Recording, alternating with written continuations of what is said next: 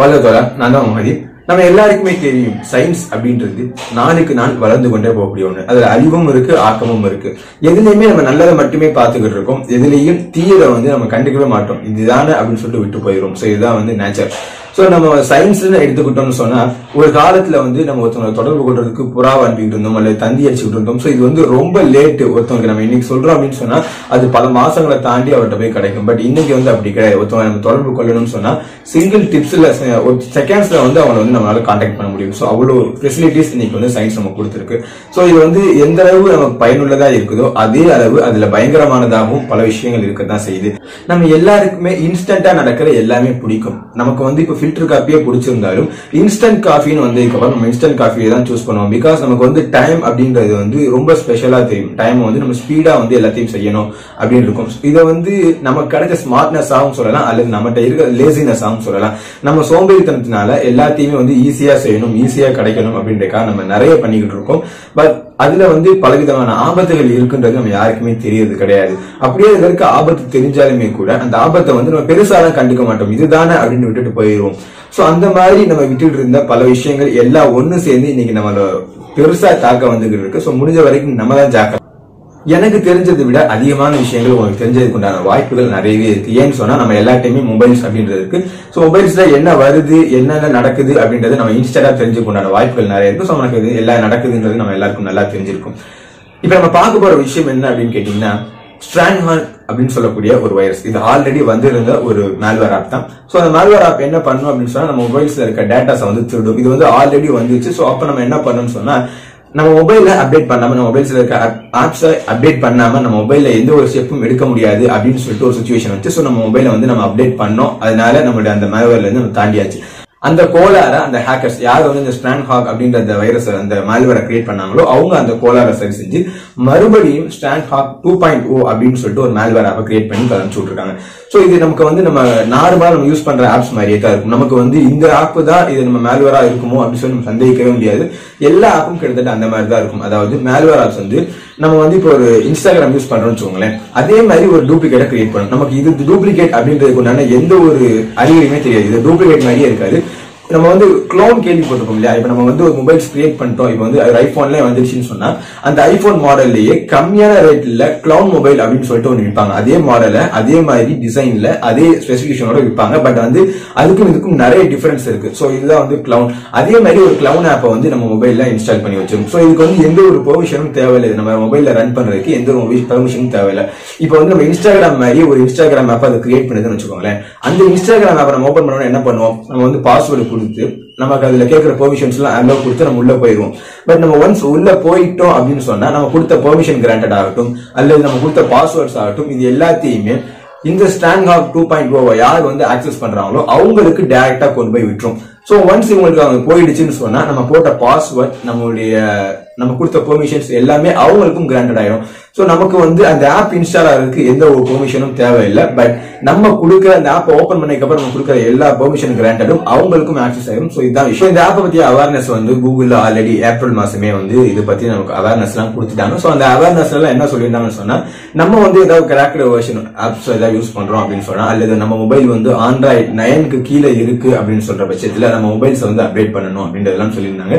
நம்ம ஏதாவது ஒரு ஆப்ஸ் அன்வான்டா வச்சிருக்கோம் அப்படின்னு சொன்னா அந்த ஆப்பை தேவையில்லாட்டோம்னா உடனே அழிச்சலாம். நம்ம எப்ப என்ன பண்ணணும்னு சொன்னா எப்பயாவது ஏதாவது ஒரு சிச்சுவேஷன்ல ஏதாவது ஒரு ஆப் தேவைப்பட்டிருக்கலாம். சோ அந்த ஆப்பை நம்ம இன்னமும் வச்சிருப்போம். எப்பயாவது நமக்கு மறுபடியும் யூஸ் ஆகும் அப்படின்னு சொல்லிட்டு சோ முடிஞ்ச வரைக்கும் அந்த மாதிரி ஆப் எல்லாத்தையும் அன்இன்ஸ்டால் பண்ணிருங்க. அண்ட் எந்த ஆப் நமக்கு இம்பார்ட்டன்டா தோணுதோ அந்த ஆப்புக்கு ஏதாவது அப்டேட் வந்துருச்சுன்னா உடனே கூகுள் பிளே ஸ்டோர்ல போய் நம்ம அதை அப்டேட் பண்ணிடணும்.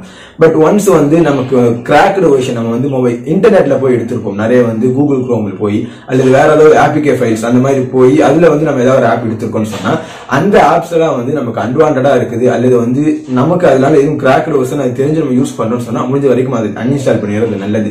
இல்லைன்னு சொன்னா அந்த மாதிரி ஆப்ஸ் மூலமா நமக்கு சீக்கிரமா இந்த Strandhogg வைரஸ் அட்டாக் பண்றதுக்கு நிறைய சான்சஸ் இருக்கு. சோ இது வந்துருச்சுன்னு சொன்னா நம்ம என்ன பண்ணிரும் அப்படின்றத நம்ம கண்டிப்பா தெரிஞ்சே ஆகணும். ஃபர்ஸ்ட் நம்ம மொபைல இது அட்டாக் பண்ணிடுச்சு அப்படின்னு சொன்னா நம்ம மொபைல்ல நம்ம பேசுற கான்வர்சேஷன்ஸ் நம்ம மைக்ரோஃபோன் வழியா நம்ம என்னென்னலாம் பண்றோமோ அது எல்லாத்தையுமே அவங்க லிசன் பண்ணுவாங்க. தட் மீன்ஸ் நம்ம வந்து இப்ப யாருக்காவது கால் பேசுறோம் அப்படின்னு சொன்னா நம்ம போன் கால்ல வந்து யார்கிட்ட பேசுறோம் என்ன பேசுறோம் அப்படின்றத அவங்க ரெக்கார்ட் பண்ண முடியும். அண்ட் இப்ப நம்ம யாருக்காவது வாய்ஸ் மெசேஜ் பண்றோம் அப்படின்னு சொன்னா அந்த வாய்ஸ் மெசேஜஸ் அவங்களால ரெக்கார்ட் பண்ணி வச்சுக்க முடியும். ஒண்ணு அவங்களால நம்ம பேசுறப்பே கேட்கவும் முடியாது, அல்லது நம்ம பேசி முடிச்சதுக்கு அப்புறமா அவங்க அதை ரெக்கார்ட் பண்ணி வச்சுக்கலாம். சோ இது ரெண்டுமே அவங்களால முடியும். அண்ட் செகண்ட் திங், நம்ம வந்து நம்ம போனுடைய கேமரா கண்ட்ரோல்ஸ் இருக்குங்களா, அதை வந்து மொத்தமா அவங்க கண்ட்ரோல்ஸ் எடுத்து வச்சுக்குவாங்க. நம்ம வந்து இது சாதாரணமா நினைச்சுக்குவோம். கேமரா கண்ட்ரோல்ஸ் அப்படின்றது வந்து நம்ம ஓபன் பண்ணி நம்ம பிக்சர்ஸ் எடுத்தா மட்டும்தான் அப்படின்லாம் கிடையாது. அவங்க சாதாரணமா நம்ம மொபைல் இன்டர்நெட் ஆன்ல இருந்துச்சுன்னு சொன்னா ஆன்லைன் கனெக்ஷன் மூலியமா டைரக்டா நம்ம மொபைலை வந்து அவங்க கண்ட்ரோல் பண்ண முடியும். சோ நம்ம மொபைலுடைய கேமரா அவங்க கண்ட்ரோல் பண்ணிட்டாங்கன்னு சொன்னா நம்ம பாக்குற மாதிரி நம்ம மொபைலுடைய கேமரா வந்து அவங்களுக்கு மூணாவது கண்ணா மாறிடும். சோ இது ஒரு விஷயம். அண்ட் தேர்ட் திங் என்ன அப்படின்னு சொன்னா நம்ம மொபைல்ஸ்க்கு வரக்கூடிய மெசேஜஸ் SMS எல்லாத்தையுமே அவங்களால படிச்சுக்க முடியும், அதை ஸ்டோர் பண்ணி வச்சுக்க முடியும். அண்ட் நாலாவது விஷயம் என்னன்னு சொன்னா நம்ம மொபைல்ஸ்ல அவங்களுக்கு எது தேவைன்னு நினைக்கிறாங்களோ அந்த ஆப்ஸை வச்சுக்க முடியும், அவங்களுக்கு எது தேவைன்னு நினைக்கிறாங்களோ அந்த ஆப்ஸை அவங்க ரிமூவ் பண்ண முடியும். நமக்கு வந்து நம்ம ஏதாவது செக்யூரிட்டி ஆப் வச்சிருக்கோம் அப்படின்னு சொன்னா அந்த செக்யூரிட்டி ஆப் அவங்களுக்கு தேவைன்னு நினைச்சாங்கன்னா நம்ம மொபைல் அப்படியே இன்ஸ்டால் வச்சிருவாங்க. அப்படி இல்லைன்னு சொன்னா அது அவங்களே அன்இன்ஸ்டால் பண்ண முடியும். அண்ட் அடுத்து என்னன்னு சொன்னா நம்ம மொபைல்ல இருக்கக்கூடிய போட்டோஸ நம்ம கேலரி ஃபைல் மேனேஜர்ஸ் எல்லாம் இருக்கு இல்லையா, மொத்தமா அவங்க கண்ட்ரோலுக்கு கொண்டு போக முடியும். அண்ட் நம்ம ஜிபிஎஸ் அவங்க கெயின் பண்ணி நம்ம ஜிபிஎஸ் வந்து அவங்களால ட்ராக் பண்ண முடியும். நம்ம எங்க இருக்கோம், நம்ம மொபைல் எங்க இருக்கு அப்படின்றத அவங்களால ஈஸியா பார்க்க முடியும். அப்புறமா நம்ம மொபைல்ஸ்ல இருக்க கான்டாக்ட் லிஸ்ட், இப்ப நம்ம ஜிமெயில போய் பார்த்தோம்னு சொன்னா நம்ம கான்டாக்ட் லிஸ்ட் ரொம்ப பெருசா இருக்கு, நம்ம மொபைல்ல கான்டாக்ட் லிஸ்ட் ரொம்ப பெருசா இருக்குன்னு சொன்னா அதை ஈஸியா அவங்க எடுத்து ஸ்டோர் பண்ணி வச்சுக்க முடியும். நம்ம நிறைய பேர் நினைச்சுக்கிட்டு இருப்போம் நமக்கு என்ன ஆபத்து வந்துட போகுது, நம்மகிட்ட தான் ஒண்ணுமே இல்லையே அப்படின்னு நம்ம நினைச்சுக்கிட்டு இருப்போம். பட் நம்ம கான்டாக்ட் லிஸ்ட் வந்து ரொம்ப இம்பார்ட்டன்டான ஒண்ணு. நம்ம அடுத்தவங்களுடைய நம்பரை வந்து ரொம்ப பத்திரமா வச்சிருக்கணும். சோ அந்த கான்டாக்ட் அவங்க எடுத்துக்கிட்டாங்கன்னு சொன்னா அவங்களையும் அவங்க ஈஸியா த்ரெட்டன் பண்ண முடியும். சோ இது ஒண்ணு. அண்ட் ஃபைனலா அவங்களால என்ன பண்ண முடியும் அப்படின்னு கேட்டீங்கன்னா நம்மளுடைய மொத்த போன் லாக்ஸையும் அவங்க கண்ட்ரோலுக்கு கொண்டு வந்துட முடியும். நம்ம யாருக்கு போன் பண்ணிருக்கா, நம்ம யாருக்கு கால் பண்ணிருக்கோம், எதுவும் ரிசீவ்டு கால்ஸ் இருக்கா, நமக்கு எதுவும் வர வேண்டிய கால், அதாவது நமக்கு ஏதாவது நம்ம நாட்டிச்சு கால் வந்துருச்சுன்னா அந்த கால் வந்து வெயிட்டர்ல இருந்து அப்புறமா வரும் இல்லையா. சோ இந்த மாதிரி எல்லாத்தையுமே அவங்களால கண்ட்ரோல். எல்லாருக்குமே தெரியும் நம்ம டேட்டாஸ் அப்படின்றது எவ்வளவு இம்பார்ட்டன்டான ஒண்ணு. அது வந்து கோல்டை விட ரொம்ப காஸ்ட்லியான ஒரு விஷயம். நம்ம சாதாரணமா நினைச்சுக்கிட்டு இருக்கோம் நம்ம டேட்டாஸை வந்து நம்ம ரொம்ப ஈஸியா சர்வசாதாரணமா நினைச்சுக்கிட்டு இருக்கோம். இப்ப நமக்கு வந்து ஒன்ஸ் அந்த Strandhogg 2.0 நம்ம மொபைல்ல வந்து இன்ஸ்டால் ரன் ஆகிட்டு இருக்குன்னு வச்சுக்கோங்களேன், நமக்கு வந்து அது இன்ஸ்டால் நம்ம மொபைல்ல ரன் ஆகிட்டு இருக்கு அப்படின்ற விஷயம் நமக்கு தெரியாமவே போயிடும். பட் அது ஒன்ஸ் ரன் ஆகிட்டு இருக்குன்னு சொன்னா நமக்கு ஒரு ஓடிபி வருதுன்னா நமக்கு வர்றதுக்கு முன்னாடி அந்த ஓடிபி யார் அந்த Strandhogg 2.0 ஆக்சஸ் பண்றாங்களோ அவங்களுக்கு போய் ரிசீவ் ஆயிரும்.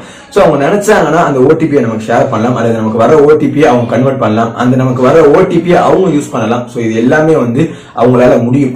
நம்ம வந்து சாதாரணமா நினைச்சுக்கிட்டு இருக்கோம் நம்ம டேட்டா பிரைவசியை. நம்ம டேட்டா பிரைவசின்றது கோல்டை விட ரொம்ப காஸ்ட்லியான ஒரு விஷயம். நம்ம சாதாரணமா யார் வேணா எடுக்கலாம் அப்படின்னு சொல்லி விட்டுட்டோம் அப்படின்னு சொன்னா அதனால பெரிய பாதிப்பு நமக்கு வரதுக்குண்டான சான்சஸ் நிறைய இருக்கு. சோ இதை மையமா கொண்டு பல மூவிஸ் நம்ம பார்த்திருப்போம். இரும்பு திரை வந்துருந்துச்சு, கீ வந்துருந்துச்சு. சோ இந்த மாதிரி மூவிஸ் எல்லாம் நம்ம நிறைய பார்த்தாலும் நமக்கு என்ன தோணும்னு சொன்னா இதெல்லாம் வந்து இப்பெல்லாம் நடக்கிறதுக்கு சான்ஸ் இருக்கு அப்படின்றது மட்டும் நமக்கு தெரியுமே தவிர இந்த மாதிரி எல்லாம் நடந்திருக்கா அப்படின்னு சொல்லி நம்ம யாருக்கும் தெரியாது. பட் ஆனா இந்த மாதிரி கேசஸ் எல்லாம் இந்த உலகத்துல நிறைய நடந்துகிட்டு தான் இருக்கு. நம்ம வந்து ஜாக்கிரதையா இருந்தா நம்ம லைஃப்ல இது நடக்காம பாத்துக்கலாம். அப்படி இல்லைன்னு சொன்னா கண்டிப்பா நம்ம லைஃப்ல என்னைக்காவது ஒரு நாள் நடக்கிறப்ப நம்ம கண்டிப்பா பீதியாகி அன்னைக்கு உட்காந்து அழுதுகிறதுல எந்த ஒரு பிரயோஜனமும் கிடையாது. எல்லா ஆப்ஸையும் நம்ம மொபைல்ஸ்ல இருந்து அன்இன்ஸ்டால் பண்ணிடலாம். அண்ட் தேவையான விஷயங்களை தவிர எந்த ஒரு விஷயத்தையும் நம்ம மொபைல இன்ஸ்டால் பண்ணாம இருந்துக்கலாம். அண்ட் நம்ம மொபைல்ல இருக்க எல்லா ஆப்ஸையும் முடிஞ்ச வரைக்கும் அப்டேட் பண்ணிக்கலாம். அண்ட் மொபைலையும் கூட முடிஞ்சா சீக்கிரமா அப்டேட் பண்ணிருங்க. அப்பதான் இந்த ஆப் இந்த வேரியஸ்ல இருந்து நம்ம Strandhogg 2.0 அப்படின்ற அப்ளிகேஷன் நம்ம ஏற்கனவே இன்ஸ்டால் பண்ணி வச்சிருக்க அப்ளிகேஷன்ல ஈஸியா வந்துடும்.